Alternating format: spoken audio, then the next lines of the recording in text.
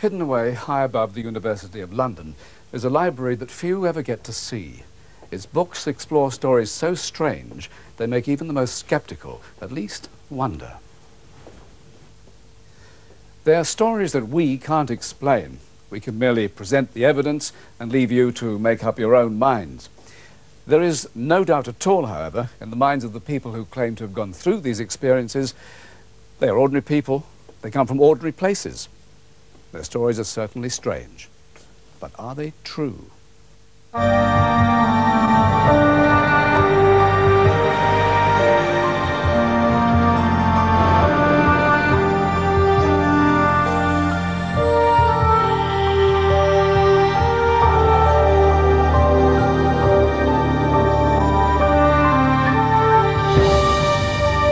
Meet Harry Price, psychic investigator. He spent a lifetime collecting all these books in his quest to explain the unexplained. When he died, he left them to the university, where they've continued to baffle the keenest brains around. Tonight we have two extraordinary stories for you, told through drama reconstruction and interviews with those involved. One is about an Irish family, separated in childhood and now reunited by a woman who says she's the reincarnation of their mother. But first, the naked eye can see stars hundreds of light years away. The most powerful telescopes can see hundreds of millions of light years away. In all that space, is there even the remotest chance that there are life forms elsewhere in the universe which can reach us? And if there are, why would they choose to descend on one small town more than anywhere else? Todmorden, buried deep between windswept Pennine moorlands. Obscure, isolated, and the epicenter of UFO activity in the British Isles. A tenth of sightings are around this town alone. Our story begins with a discovery in a coal yard which even now, more than 10 years on, remains a mystery. He's up there. Alan Godfrey, at the time a constable in the Todmorden police force, was called to the scene. He wasn't there a few hours ago. Lying on top of a pile of coal was a man, dead. He had this terrifying expression. I can only describe it as whatever he last saw really terrified him. There was no footprints belonging to him, disturbance on the coal. And so, how did he get up there? You know, I couldn't work out. Control. Message over. I could see that on the top of his head there were individual burn marks, and at the back of the neck there was a rather large weeping type of burn, and there'd been like an ointment smeared on it. The dead man was Zygmunt Adamski, a retired miner, who disappeared 5 days earlier from a town 20 miles away. The coroner had to record an open verdict. He's still baffled by the questions surrounding the case, like what was the substance on the dead man's neck? This is one of the most puzzling cases that I've come across in 25 years. If somebody proved to me that UFOs exist and that there was one around there at that time, and that in some way we could associate it with this case, then perhaps I might say I'd only raise half an eyebrow. On the moors above Todmorden, next to what's said to be the highest bus stop in Britain, is the Deer Play Inn. One night in 1989, the landlady awoke to see an amazing sight.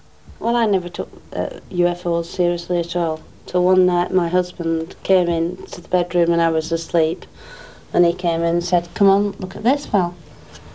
And I came into the lounge and I saw this light behind that cottage there. It went right across the moor. It went about 50 miles an hour, came on the car park and lit the car park up like it was daylight. Absolutely like daylight. I can't believe it. I just don't know. My husband said to me, "Well, explain that," and I can't explain it. A few miles away, at about 7 o'clock one evening last August, Joanne Elledge, Sarah Wolfenden and Amy Connolly were out with friends. We were just walking up the road, along the road, and one of our friends said, "You know, what's that over there?" and jumped on the wall. So we just got on the wall and had a look, and it was just like behind us, just above the forest, and it just seemed to be hovering, and watched it for about 10 minutes.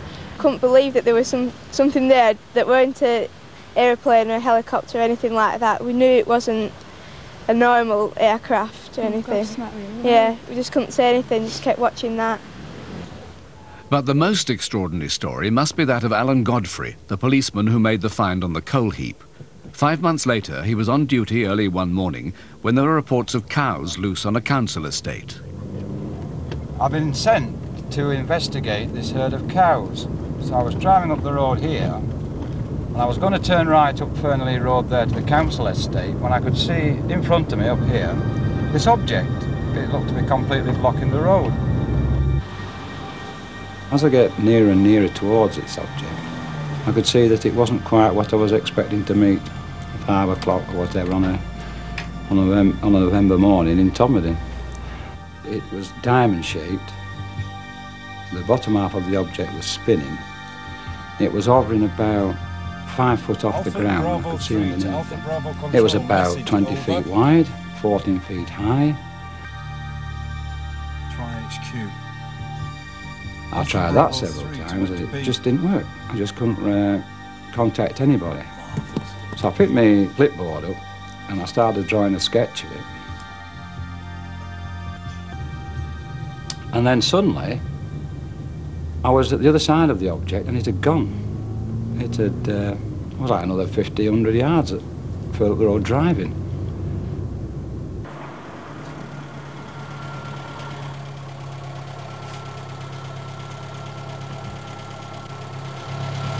What's up? You're not going to believe what I've just seen. What? Get in. Okay.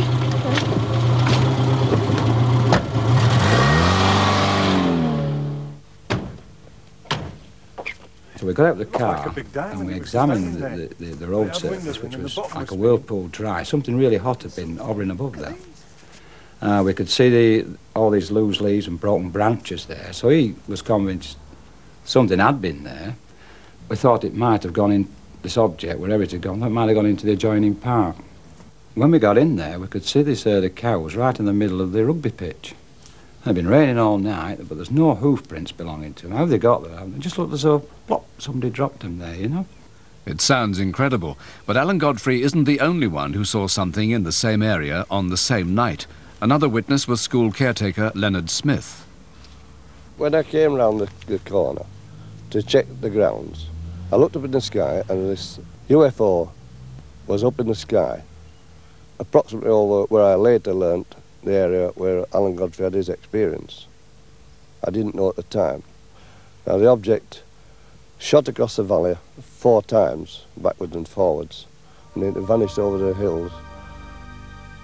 Then there's John Porter, one of 5 other police witnesses that night. An hour before Alan Godfrey's encounter, he was out searching moorland quarries for stolen motorbikes. We were walking down the moor from the main road. Something told me to turn round. I turned and in the sky was a very cold steel blue light. It moved in a sweeping arc across the sky, about 12 miles, I would estimate, in 1 second. Eventually I went up the road and observed this same cold steel blue light sweeping away in a low arc towards Todmorden, and that's the last I saw of it. Despite this support, Alan Godfrey became more and more troubled by the most puzzling part of his experience. After it had all happened, I realised that there was half an hour missing from me drawing the object to me turning up at the other side of where the object had been. I was really curious, you know, I wanted to know what had happened in that half hour. I persuaded him to undergo regression hypnosis, and 2 experiments were set up with 2 doctors who specialised in hypnosis. The hypnotic regression sessions were videotaped, and during them Alan fills in the missing time, the gaps in his memory. Alan describes getting out of his car, looking at the object. Then he sees a light emanating from underneath it, so he gets back into his car, finds his car won't go, and then he's engulfed in a bright white light. There's a light. Shine a light. He appears to lose consciousness. He says everything is black. He then wakes up in a room where he sees a tall man. He's also surrounded by 6 small robots. Pardon? It's not horrible. Who's horrible? There. Who's they? I want to talk about them. He's made the subject of some sort of pseudo-medical examination. In due course, he's put back in his car. After my initial sighting, I did read quite a few science fiction books, and it is quite possible that that part of the hypnotic regressions has got jumbled up in my mind. But I must stress that I did see a UFO that night. Make no mistake about that. I definitely saw what I saw, and nobody on this earth will ever tell me any different. So, are the people of Todmorden receiving visits from outer space? The town now has its own observatory with telescopes trained on the skies. We recently had reports of lights moving around in the sky which turned out to be nothing more than a local laser show. Also, we have to be rather cautious because we live under the flight path of two major airports, Heathrow and Manchester, and locally Manchester is a problem in as much as we have lights coming in on incoming aircraft which give the impression of UFOs in the sky. It was not an aircraft. I got into my van and made radio inquiries regarding this. I still saw the blue light in the sky. I made inquiries with the Army, the RAF, the Civil Aviation Authority, and nothing was in the sky at that time. A less conventional theory is that the geology of the area can produce strange sights. There are many reservoirs and quarries in the Todmorden area, and the local rock has a high concentration of quartz crystals. Scientists have found that this can produce an electrical signal, and on a grand scale this might turn out to be glowing masses of energy which can be seen as UFOs. I saw what I saw. That object was real. If I'd have got out the car and thrown a brick at it, it would have gone bang. Strangely enough, even the scientists are now coming round to the view that the people of Todmorden are seeing something. Two friends and I were observing and saw an object which had classic flying saucer shape. We checked to make sure the telescope we were originally using didn't have optical defects, and there was no problem there. Much as it's difficult to believe that it was of extraterrestrial origin, to this date we have no rational scientific explanation for what it was. Before his close encounter, PC Alan Godfrey had been injured on duty. A hospital consultant said he'd be unable to have any more children. After his experience, the effects were reversed, and Alan Godfrey had a son.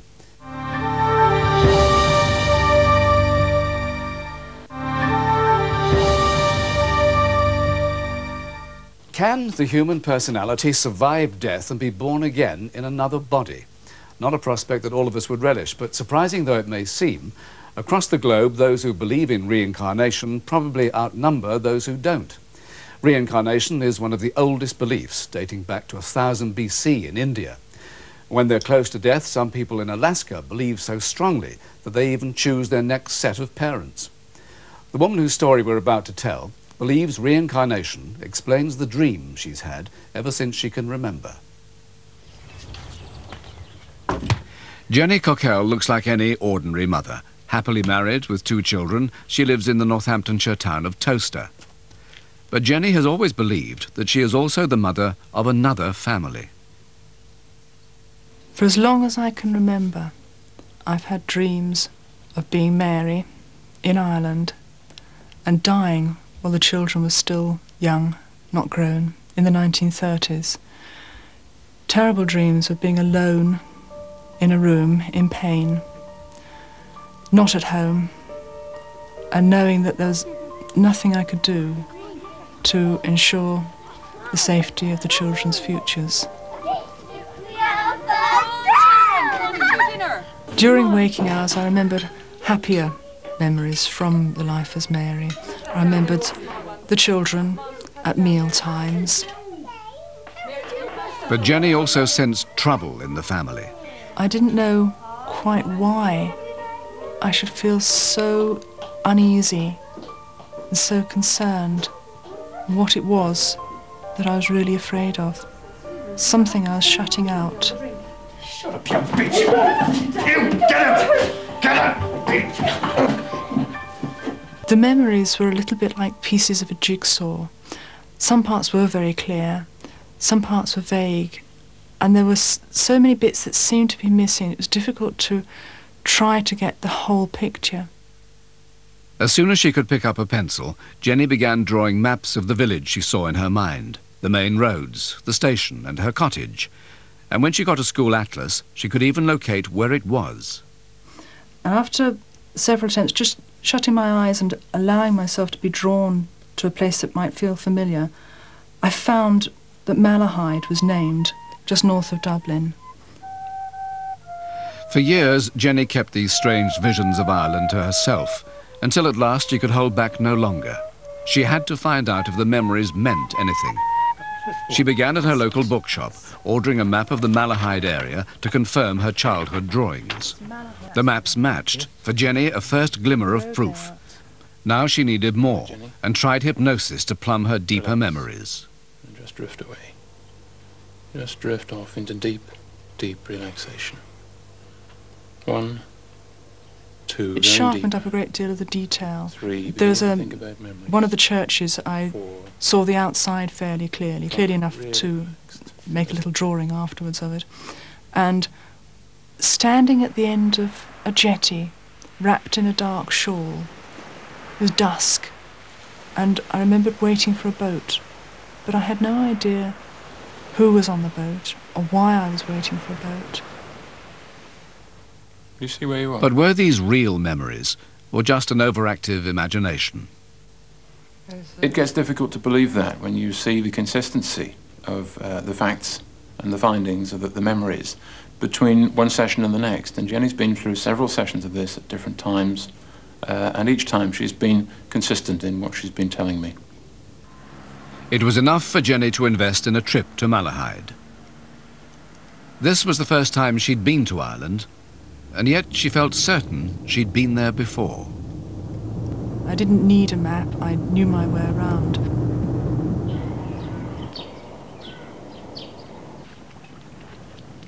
I tried to find somebody who might remember the family, who might remember the children.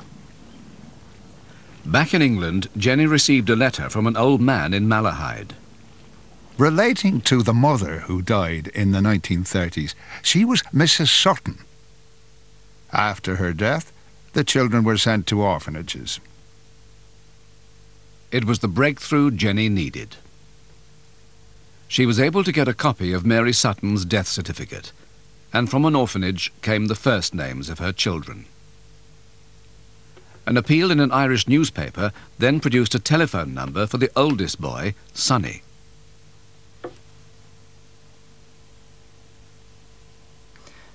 Hello, my name is Jenny Cockell.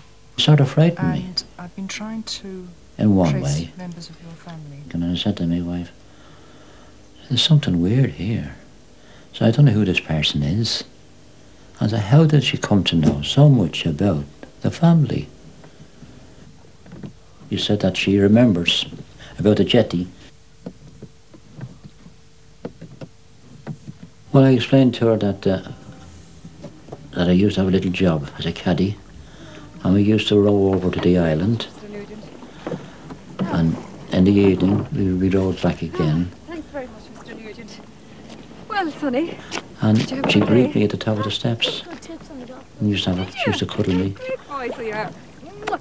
With Sonny's help, the picture was finally becoming clear. The pieces of the jigsaw were going in and making things a lot easier to understand.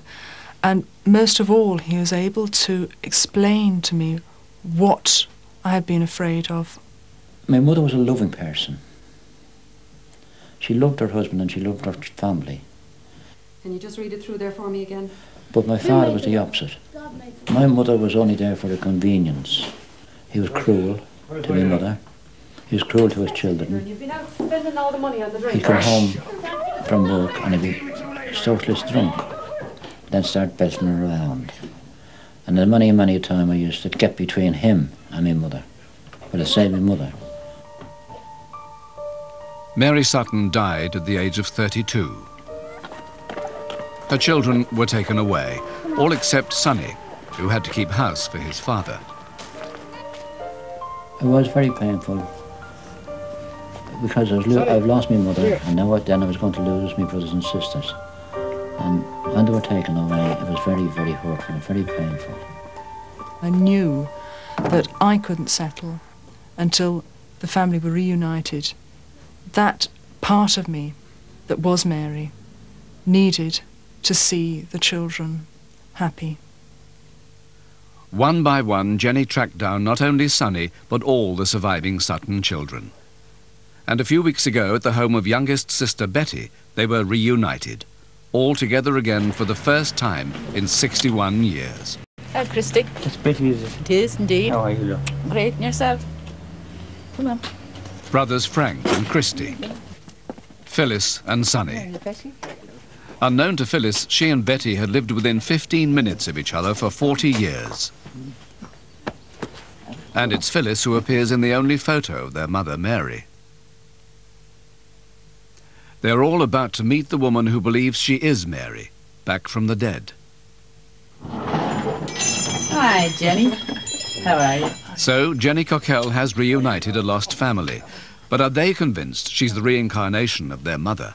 The priest only lives across from us, Father McCarthy.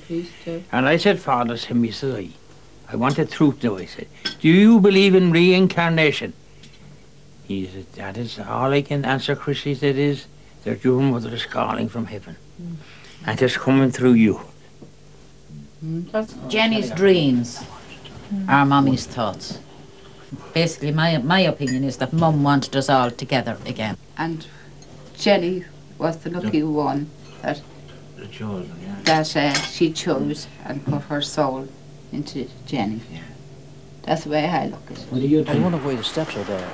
And to complete the reunion, a homecoming.